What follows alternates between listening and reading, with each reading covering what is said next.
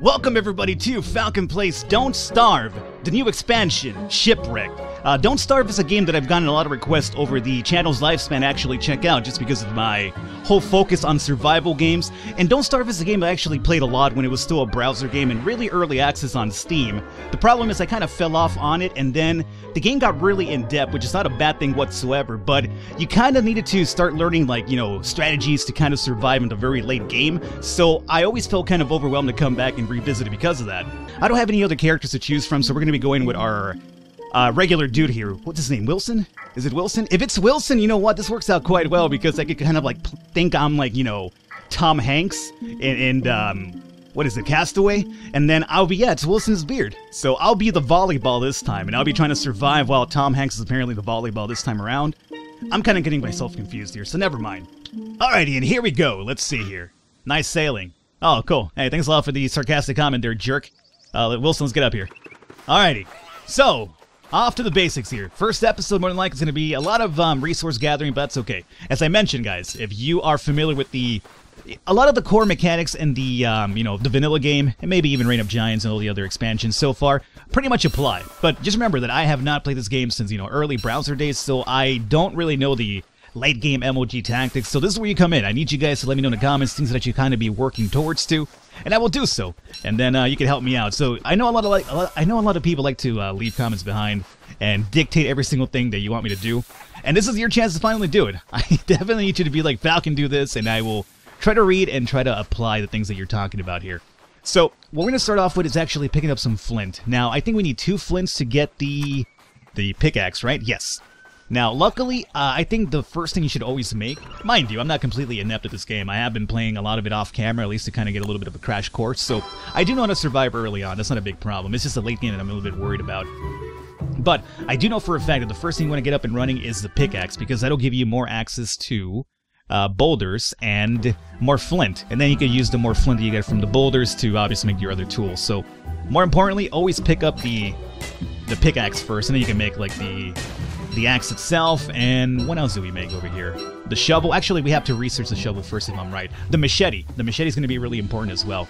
There's another piece of flint over here, which I guess I'll probably pick up. I should be picking up more on the fly over here too. So, you know, forgive me, but this is a very resource-heavy game, so we're going to be doing a lot of farming. And more importantly, let's pick up these seashells over here. These are going to be really, really important down the line because they're a bit, you know, you can only usually find them in the shores, I've noticed, but after a while, it takes you a while to find them a bit more. So, let's see. I'm going to move my tools over here, and let's go ahead and equip that. Pickaxe, you come over here. Okay. Other thing that's really important, too, cut down trees not only for the logs, but also for the coconuts here.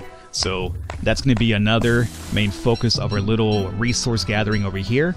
Let's go ahead and get the old axe equipped here, or the pickaxe, and get this up and running here. Alrighty. So, after we have the basics set up over here, which we kind of already do, especially with the axe and the pickaxe as well, is maybe looking for the boulder. Actually, not even maybe. For a fact, look for a boulder that has gold. And that's going to be a bit different looking than the other ones. Oh, no, no, no. Snake man. Hold up. Machete. Now, the machete is actually used for cutting down bamboo, but it's also probably one of the stronger tools you can make early on to fight down some critters. Now, these guys aren't really too tough. If you attack and bait them into attack and then attack them twice more, you're basically golden. Monster meat isn't really too important early on because I do believe to get the most positive effect out of it, you do need the crock pot or something, so we don't have that. We're not going to get that anytime soon, so at least for now we don't really need it. But we do need to cut down bamboo because we need to make a raft. You can make 2 rafts early on in the game. You can make a log one and the bamboo one. I feel that the bamboo one goes a bit faster, so you might as well just kind of commit to that one early on, unless you really can't find any bamboo in your starting biome over here. What is this? Oh, the jungle tree pickup. Alrighty, that's not bad. Pick that up here. Oh, we can't pick it up anymore. Sure, whatever. You're not really too important anyway. Oh, no. What's that over here? There we go. I know there was another log in there. So far, so good right now. Pick up some more of these vines. One of the things we want to build on the fly as well is probably the hatchback, which I do think requires survival. And this would let us carry a bit more. the backpack requires a science machine. But for now, if we could find 3 more leaves over here, we could definitely make this happen, and we should be able to make this happen right now. So let's commit right now to making ourselves a little bit of an extra carrying capacity here, because it'll help us loot a bit more and get some more resources early on. Now, in terms of the survival, can we make the... We need 2 more bamboo.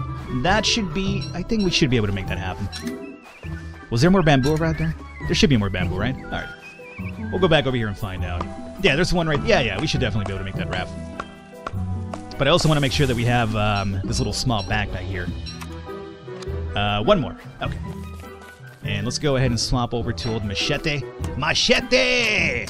Pick this up over here, and I think that's going to be enough for the raft. No, 1 more still, huh? Okay. My sense of direction in terms of how many items I need for something is just really, really terrible. Which is unfortunately a big problem with my memory. I forget stuff so easily, as most of you are aware, and if you're new to the channel, then you will soon find out that I forget stuff quite easily. So, all we need now is just 1 more palm leaf, if I'm correct, right? So, you're a small little dude, so I'm going to leave you there. I normally don't like cutting down the small guys just because they haven't fully grown. And if you let them grow over time, obviously they'll, you know, bear some coconuts for you. And then you could be in love with the cocoa all the time that way. So, might as well just have them hang around. But now we can make our little attachback. Yeah! Alrighty, so we can carry up 4 more items now, which is quite great. Let's go ahead and pick up some more grass, because this will be really important on the fly if we need to craft stuff. And our twig situation is actually quite bad. You know what? It's almost nighttime. We have not really seen too many twigs in this island, have we? No, we have not. So obviously we're going to stay on this island for tonight, because I am not going to go ahead and risk going into the ocean at nighttime on a raft, because there's no way to set up a fire that way. I'm pretty sure there is down the line you can make a boat, and then you could actually add a little bit of a lamp to your boat. But until that actually happens, it's going to be a while until we can make that boat, obviously. We're going to have to roll with rafts here for a while. So at nighttime, apparently all the snakies come out. So if I ever am looking to harvest a lot of snake skin, and maybe even monster meat, basically hit up one of these little tree areas at night, and we should probably be able to take down a bunch of these, that's what they call them, spiders. But the snakes. There's spiders in the games, mind you, but these are snake falcon. They have no legs. Right? I mean, snakes don't have legs. I mean, I know, like, somebody, like some sort of, like, anthropological genius will probably come in and be like, well, Falcon, they don't have legs, but they have these little so-and-so, like, thing that I can't even pronounce, that work as legs for the spiders. Or not spiders, but the snakes. Snake, spiders, whatever. All these S animals and enemies in this game. Oh, that broke. That's unfortunate. We need to set up... Ooh, you know what? This is not a bad place to set up a little campfire, because there's a lot to do around here. I'm going to go ahead and do... let's do regular campfire for now. Now, one thing I will note that I have learned on my own is that you don't necessarily want to make these campfires or any like base near the shore of anything, because at nighttime, or at least over time, the shores will come into the actual island itself and they'll start flooding down areas of the game itself. So I'm not sure if that happens everywhere, or maybe just places that you haven't necessarily been to, or maybe it's something that happens over time. But I have noticed that after a while, the tide does start coming into the shore islands, so that's something you definitely have to keep your eyes on. So I'm pick this up here, and this up here. You could probably start cooking some of the cocos as well. We have 8 of them, so that's a pretty significant amount early on. But let me just add more fuel over here. There's some more grass here. Anyway, there's some seeds over there I should be picking up. Twigs is what I was looking for, though. With twigs, I'll be able to, like, you know, craft tools on the fly whenever I need them. So we definitely want to pick all those up here. Well, right now in day 2, we obviously hit the road, or not the road, but the ocean anyway. And we have to find the boulder that is going to have gold for us so we can make our first science machine. Maybe even our only science machine. We'll see how it goes. But we need that science machine to basically open up the rest of the game for us right now. Because right now we're very, very limited to what we can do. So until that actually happens, we'll be playing a bit safe here. So I think we're done here for now. We have, you know, acquired most of the stuff we need to over here. There's another boulder here. I don't think that's the gold variety because we already went through there. Yeah, so for now, let's find out. We're kind of, let's imagine we're in the center of the map here. Doing a little bit of saving here. Let's go ahead and get the nautical on the road here. So, Raftman, put you down right there. Alrighty, and aye, Captain, where are we going to, matey? I'm really terrible with pirate talk, so you'll forgive me for that. But, that was me trying to be a pirate, obviously. It's really hard to tell. I wouldn't really hold it against you if you had no idea what I was talking about there. Alrighty. So, let's talk a little bit about these waves here. Waves are, you know, they look scary. they don't really do much to you unless you run into them. If you run into them, they will harm the life of your raft here. I think your raft actually does degrade over time on its own, though, right? Maybe it doesn't. Yeah, it did. Well, from 146, it went to 145. So over time, your raft will obviously degrade. If you smack into waves, it will degrade faster. And if you smack into waves, you'll get wet. If you get wet, you eventually die. Well, I mean, if you get really, really wet, obviously hypothermia starts kicking in. There's definitely temperatures in this game, too. Now, I'm not sure if there's going to be like a winter portion of this game. That's the other thing that kind of I'm curious about, because, you know, you're in an island. So, would that work out? I mean, do islands get you know, wintry snow? I mean, I live in SoCal, and I have never seen snow here. I've seen snow in other places that I visit, but SoCal is kind of, I guess you could, not even a Caribbean, which is what this game's all about. But it's, you know, like kind of near the beach anyway, at least near the ocean. And I've never seen snow here whatsoever in the, you know, heart of SoCal anyway. So, does that apply to the Caribbean islands? I'd imagine they probably don't get snow as well, right? I mean, if we don't get it down here, why would they get some? And I'm sounding a bit salty about it because, let me tell you, I would love snow here. It gets cold, obviously not really too cold. It's not going to be like, you know, east coast of the US cold, or like, you know, Russia or, you know, European countries that get really, really cold. But, it gets cold here for a dude like me living in SoCal. And I like how cold it is, but it's never snow, and I'm always like, man, it'd be nice to be in snow, because I've been in snow. I've actually experienced snow before. And it was a blast, you know, I just get snow and toss it at people when they're not paying attention. That's basically my favorite thing. I want to go to a snow area just so I could, you know, chuck snowballs at people like a jerk. When they're not even expecting it to. That's the worst thing about it, too. It's like, what the hell are you doing? It's like, I tossed you a snowball. Jerk, I wasn't even expecting it. It's like, yeah, I know. That's the reason why I did it. You gotta always expect the unexpected around Falcon. Like, what if I decided to jump on this table and just start screaming wildly? What would you do then? I swear I'm not insane. I just like to ruffle feathers, you know? Because I'm a Falcon, yeah. That was really unintended, but it kind of worked out quite well. Anyway, let's get back into the heart of what we're doing here, and that is surviving and acquiring more of these things. I'm just collecting more resources. That's the reason I'm kind of like chatting about over here. So don't mind me as I just kind of chit-chat about. We are, however, keeping our eyes open for that boulder with the possibility of gold. Now, let me tell you right now, these honey beehives, whatever, they're not too dangerous. I've fought a few of these without, like, you know, any sort of like proper protection, like log suit protection. I'm not talking about, like, you know, condoms or anything like that. That would be kind of really eerie if I decided to fight a beehive with a condom. It's be like, you know, what are you planning to do with that beehive hole, Falcon? And then you can kind of, you know, put two and two together afterwards. But that's perverse and honestly very disturbing, so let's go ahead and forget I mentioned protection. The protection I was talking about was the log suit and, you know, a better weapon. I've actually brought down bees with, like, the machete alone. So it's definitely a possibility, and you get honey, which is, you know, a pretty good thing to suit your hunger with. Speaking of suiting my hunger with, I'm actually getting quite hungry in game over here. But let me just run around through here. I want to see if we can find... Oh! Those are spiders. Oh, and there's a giant snake in front of me, too. I'm so intent on the spiders that I forget about the actual threat in front of me right here. Oh, berry bush. Yeah. If I had a shovel, I would like to pick you. So I'm going to pick up the berries here for now, but I'm going to leave you alone because I'm going to come back with a shovel and pick you up, and then we'll kind of plant you around. Oh, gold! Yes, baby! Okay, hold up. Pickaxe. So, this is what we're looking for. Now we got it. Got one gold? Who said nice one? Oh, it's the parrot again. He's being a jerk. He's always wandering around, flying around, condescending me the entire time. Alright, so we now have our goal to make our science machine. Is this a place that I would like to call home? Or at least kind of near it? You know what? This is actually not too bad. Not too bad to call a temporary early base, honestly. It's a really big island. We have some beehives here. You know what? Let's do that. I'm going to come down over here. We're about to hit nighttime number 2 anyway.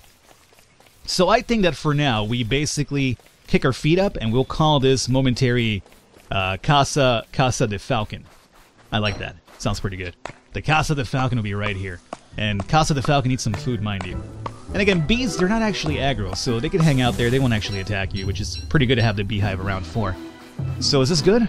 We're kind of near the shore, so let's get closer to our bee friends over here. How you doing, buddy? Oh, don't mind me. I'll kill you at some point for your delicious honey. Let's make the old fire pit here. Seems like a pretty good spot.